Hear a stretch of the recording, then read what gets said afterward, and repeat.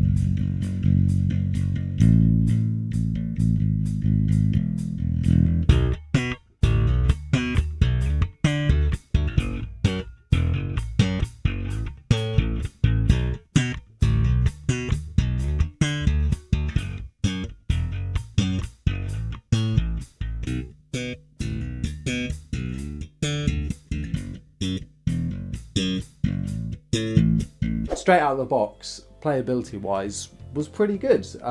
I did have to raise the action a bit, weirdly. Normally on these things you've got to really lower it to get it where you want it. I had to unscrew these ones and just get the Allen key that they provide and raise this side up because this side had sunk down a little bit. I did that and it played great. It solved it straight away. I've got no intonation issues at the moment. These are the strings that came on it. Yeah, it's for 170 quid. You can't really ask for more. I won't ramble on about all the specs and things like that. There's a link in the description where you can read all that yourself. Whenever I watch these types of videos, I never listen to that kind of stuff anyway. I just want to hear them play and hear what they thought and see what it looks like. I obviously really dig the aesthetics of this one. It came with a pickup cover on the bridge. Classic looking, but for me, my picking style and where I like to rest my thumb is mainly over between the neck and the bridge, not towards the bridge itself. I know a lot of people pick down there where the strings are a bit tighter, but I like to really give it some when I'm picking. And so I do that in the middle between the neck and the bridge. I really liked the way it looked with it on, but it was just unplayable. Fret wise, the fretting work is actually really good. I've played Fenders with sharper frets on the edge. The only issue I have is the nut. The nut is so sharp. You won't be able to see it on here, but that thing could slice straight through your fingers. So immediately out of the box I realised that the bridge pickup was pretty weak. When you just change it between the pickups, the volume difference is huge.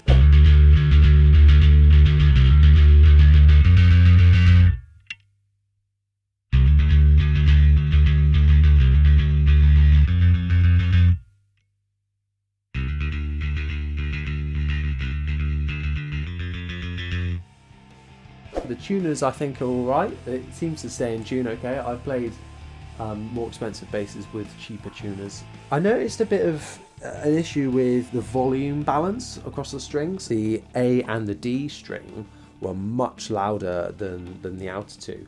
So these inner two are louder than these, which sometimes, because I often prefer playing on those middle two strings, they're probably my favourite, and the open E can be a bit too boomy sometimes if you're transitioning from the A string. So I thought that might combat that, but it's kind of the other way around, where You get the clanginess of the A string, but then there's just nothing on the E string. So for me, that is a bit of an issue. The other thing is, if you look closer, the cheapness does shine through. You can kind of see on the pick guard there are some sharp edges and bits where it hasn't really been done quite as professionally. It looks like someone's made it out of like just a cheap bit of plastic. The other thing is around the neck pickup. I'm quite a percussive player, and so this is a bit of a problem for me, where if I'm on the neck pickup and I tap it around like this, I'll show you a clip now, you can really hear that coming through in the pickup. And if I'm playing finger style around the neck, which typically where my fingers kind of sit, I do, you can kind of pick up on that a bit more, which just makes it sound a bit messier.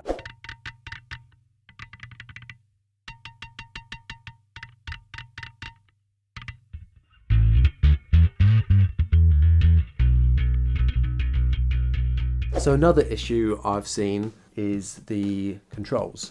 So for the controls, you've got one volume and one tone for each pickup. Now this works when you're selected on the two pickups. When you're in the middle, this just seems to go out the window. You seem to have two master volumes, but not for the two pickups, for the whole pickup circuit. So one volume knob will take the volume completely out of both of them, on both of the knobs, and then two tones which seem to do the same thing. The other weird thing is that when you're turning that master volume knob, when it's at its highest, it's not at its highest. At about 3/4 of the way up, that's where the volume is at its highest, which is just bizarre.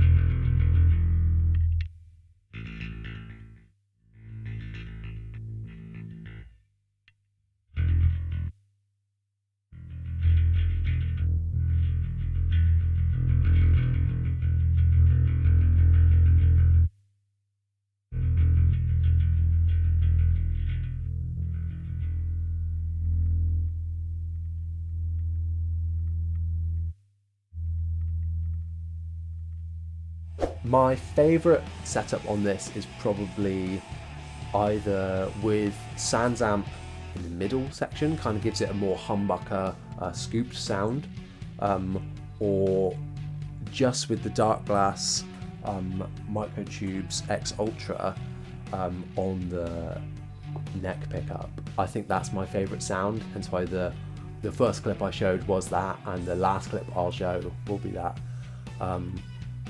It's just so thick sounding and so kind of vintage and modern at the same time. The vintage sound, I think, coming from this kind of neck style humbucker, and the modern sound from the Darkglass combined, I think sounds really cool.